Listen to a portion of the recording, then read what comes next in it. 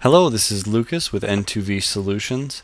Today we have a unique request. We are going to create an IVR for your employees to be able to spoof their caller ID if they should need to. So this can be called in from a cell phone, this can be called in from a landline, this can be called in from a friend's phone, anything that you don't want your customer or end customer to see a caller ID of so they don't accidentally call it back.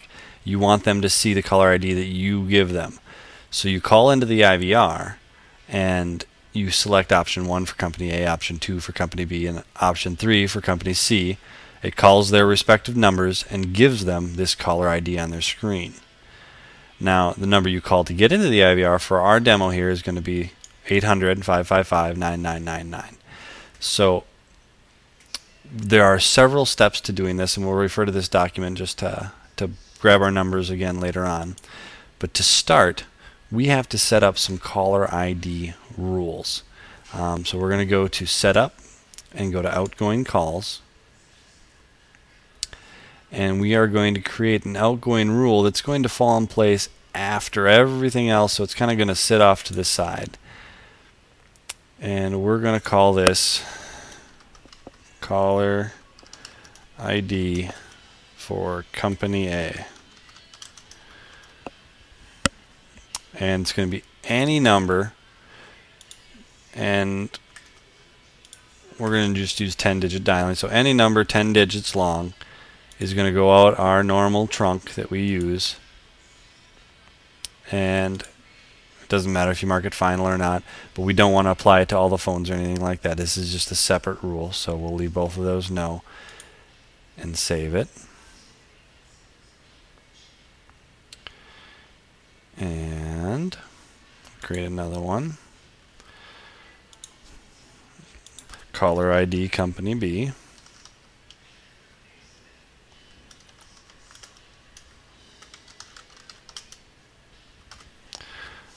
Again, 10 digits long. Send it out the same trunk.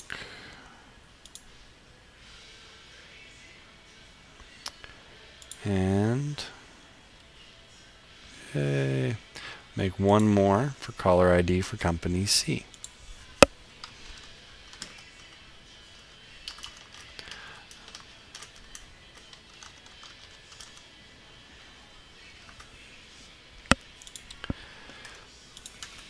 Now you can do this for multiple companies, or if you just have one line for your main company just to spoof cell phones and things like that in emergency situations. It's up to you. Oh, I didn't choose the right trunk on company C here. So we'll modify that. Let's resave it.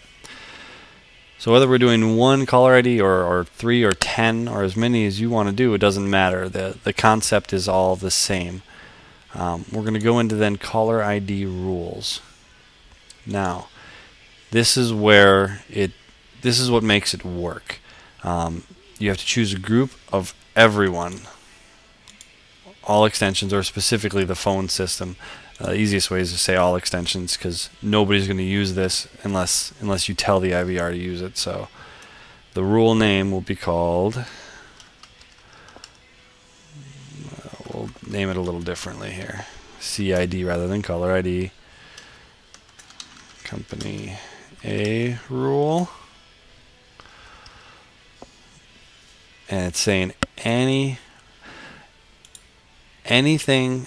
outgoing call using specifically the caller ID rule for company A will get the caller ID of my company and the number. Now what was our company A is going to use the caller ID 800-555-1212. So that's what's going to go here, 800-555-1212. So anything using the call rule set up in the outgoing call rules called caller ID company A will get the name, my company, and the caller ID number that we just put in. So then we can put one in for the caller ID company B rule So there's actually two rules that we're setting up, one for outgoing caller ID rules and one in here. All extensions again. Now this one's going to be anything using the caller ID company B. We'll still get company name and the caller ID that we want company B to see, 555-2323.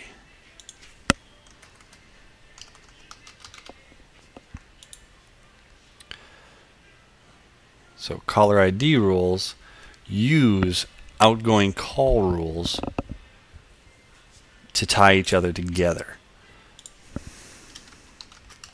So caller ID company C rule. So again, I'm going to use all extensions that it could possibly call out on, and it's going to use caller ID company C. Now, when we use the outgoing call rule, we don't use the caller ID spoofing rule. The only place the caller ID spoof rule works is to apply to the outgoing call rules. In other places in the system, we then reference those outgoing call rules, which have these rules in effect. So company C is using 555-3434.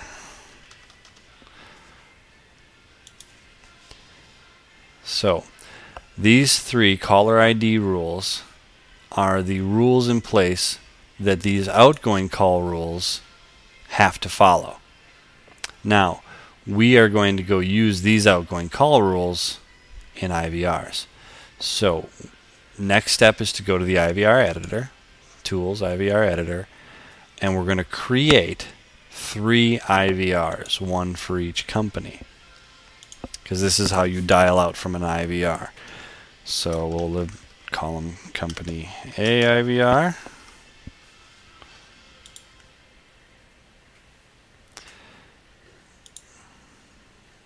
company B IVR, if I can spell company,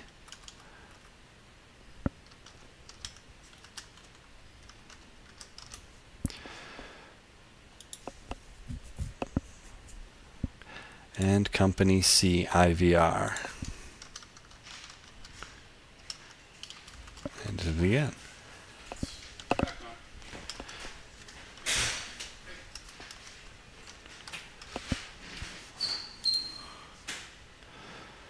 Alright, so we have our 3 IVRs. Now in company A IVR, we're going to modify the actions,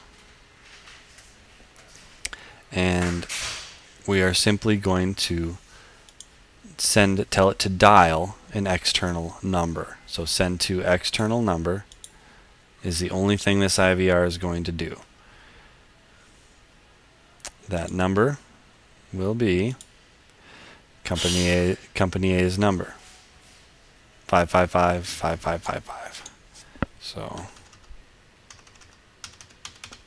now here's where the rule comes in. When it dials out, it's going to use the rule that we created for company A. That rule for company A is going to use the caller ID information that we attached to it. And that's what will make it spoof the caller ID. Company B now, we'll go back to the IVR editor. Let's go to company B. Oop, did I just do that? I did. Alright. I just put a company A's number on company C. I'm going to back that up so you can see exactly what I'm doing. We're on company C IVR, and I put company A's number on it.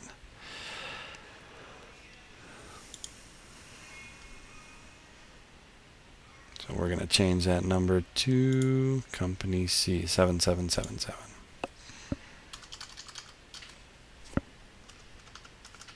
There we go. Oh. And I also have to change the call rule to company C. Alright, so the company C IVR is set to dial this company C's number and use the spoofed caller ID for company C.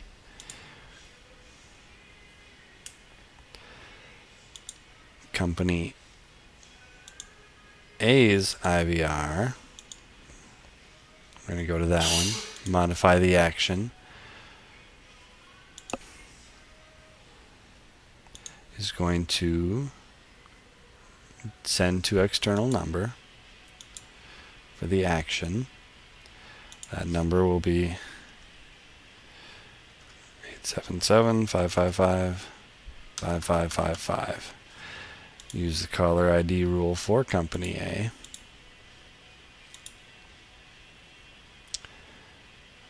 And then company B. That's all that's left here.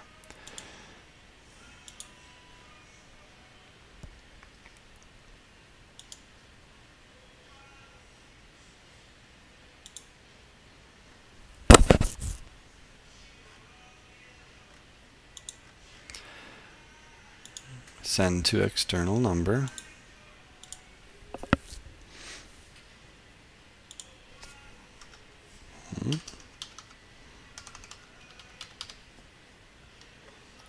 And we're going to use the caller ID rule for company B.